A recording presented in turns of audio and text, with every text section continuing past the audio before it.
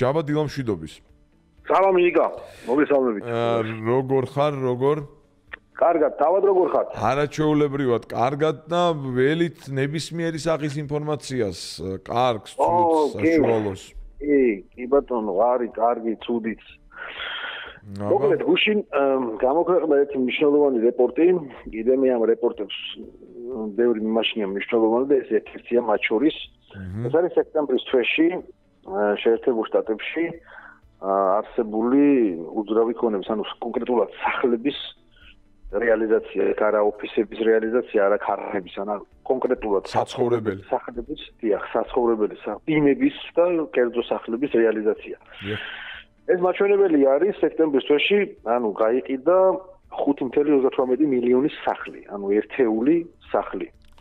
ეს არის ძალიან კარგი მაჩვენებელი, მიუხედავად იმისა, რომ აგვისტოს თვეშიც იყო მატება, სექტემბრის თვეში ასევე არის მატება.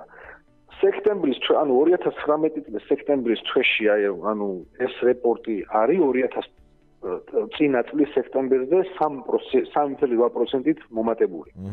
ეხლა ეს იმის გარდა რომ აჩვენებს ეს რეპორტი რა მოთხოვნა უძრავ ქონებაზე, კონკრეტულად სახლების რეალიზაციაზე, ეს ასევე აჩვენებს განწყობას, ანუ რამდენად უსაფრთხოდ გრძნობენ მოსახლეობის ის ნაწილი, ვისაც დაგეგმილი აქვს სახლის შეძენა და ის არანაირ გადავადებას ან გადადებას არ აკეთებს ამ საქმის, პირდაპირ მიდის და ყიდულობს. ეს ნიშნავს იმას, რომ ეკონომიურად მოსახლეობა არის კარგ განწყობაზე იმ მხრივ, რომ სახლების რეალიზაცია ხო არ არის, სახლი არ არის ის თემა, რომ თვეში ერთხელ იყიდო, ხო?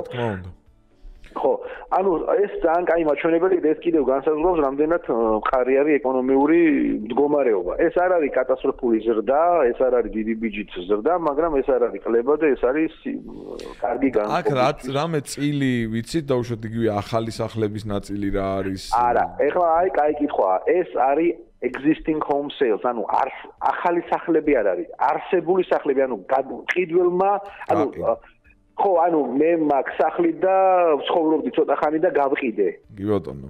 აი ეს არის 5.3 მილიონი. აქ არ შედის რო აშენდა და დეველოპერისგან რო იყიდა ადამიანმა ის სახლი. ის კიდე ამას ემატება ზევიდან. ეს არის existing home sales, ანუ არსებული სახლების რეალიზაცია.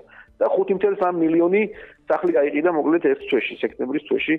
ძალიან სერიოზული ციფრი არის ჩემთვის.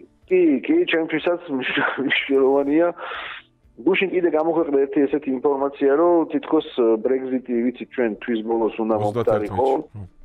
ხო და იქ ჩევეს სახით გაჟღერდა ჯერ ყოველთვის აქვს ესეთი ფრთხილი მესიჯია ურჩიეს, რომ კარგი იქნებოდა კიდევ გადაედოთ ესე იგი გასვლა ევროკავშირიდან. ამ ინფორმაციამ ცუდი შედეგი გამოიღო საფონდო ბირჟებზე, როგორც კი ეს ნიუსი გაჟღერდა, ეგრევე დავარდა საფონდო ბირჟები გუშინ, მაგრამ ეს კიდევ ერთხელ ვიძახი ნიუსიდან გამომდინარე ვარდნა და არა რეალური ეკონომიური მდგომარეობიდან გამომდინარე ვარდნა, ეს არაფერი არ. ბევრს არ ნიშნავს, ყოველ შემთხვევაში იმ ტიპის ინვესტორებისთვის, როგორც ვთქვათ, მე ვარ ან არიან ადამიანები, რომლებიც გზელი ვაგით ყიდულობენ კომპანიის აქციებს და კიდევ დღეს დაახლოებით 65 კომპანია აქვეყნებს ფინანსურ მაჩვენებლებს. ამ კომპანიებიდან ყველაზე მნიშვნელოვნად მიმაჩნია eBay აქვეყნებს retail sales მაჩვენებელს აჩვენებს კარგად. eBay რა დოლარი დააგენერირა 2019 წლის მესამე კვარტალში, ძალიან მნიშვნელოვანია. Microsoft-ი აქვეყნებს, თუმცა Microsoft-ის ანუ წილს არ ველოდები ზრდას. PayPal-ი აქვეყნებს, ეს ძალიან მნიშვნელოვანია, იმიტომ რომ PayPal-ის სერვისით გატარებული გადახდები ძირითადად მიდის ანუ ბევრი მიმართულები და PayPal-ი თუ მოგებას დააგენერირებს, ნიშნავს, რომ ბევრმა ადამიანმა გადაიხადა სერვისის მომსახურების პროდუქტის შეძენის ფული, ანუ PayPal-ის მაჩვენებელი მარტო იმიტომ კი არა, რომ PayPal-ი წარმატებულად ტრანზაქციების რაოდენობა ნიშნავს მიმოქცევის. აი ზუსტად მაქსიმს ველოდები, როდესაც წავიკითხავ ფინანსურ მაჩვენებლებს, იქ გაჟღერდება აუცილებლად ტრანზაქციების რაოდენობა, რამდენად გაიზარდა კვარტალიდან კვარტალამდე ან წლიდან წლამდე. ეს არის ძალიან მნიშვნელოვანი ნიუსი. ასევე ველოდები Tesla აქვეყნებს დღეს მნიშვნელოვან თავის ფინანსურ მაჩვენებლებს. Tesla-დან ველოდები გაზარდა თუ არა მილიჯი, ანუ დატენილი ელემენტით უფრო მეტ სატარებს თუ არა, მანქანა ეს იმიტომ რომ მთელი ფინანსური სამყარო ვისაც ტესლას კომპანიაში აქციებში ინვესტირება სურს, მათთვის წითელი შუქი ინთება აი ამ ნიუსზე კონკრეტულად რამდენად ზრდის კომპანია ერთი დატენვის გავლილი მანძილის რაოდენობას. ეს ძალიან მნიშვნელოვანია და კიდე აქვეყნებს კატერპილარი. კატერპილარი იმიტომ მაინტერესებს, რომ ის მაინც ძიმე ტექნიკის მწარმოებელი კომპანია არის, უშვებს ტრაქტორებს, ხო?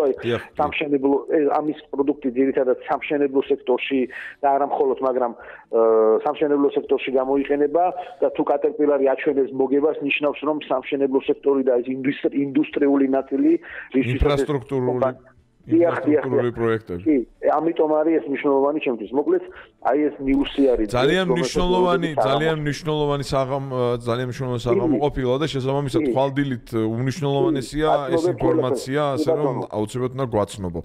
დიდი მადლობა ჯაბა, წარმატებულ დღეს გისურვებ.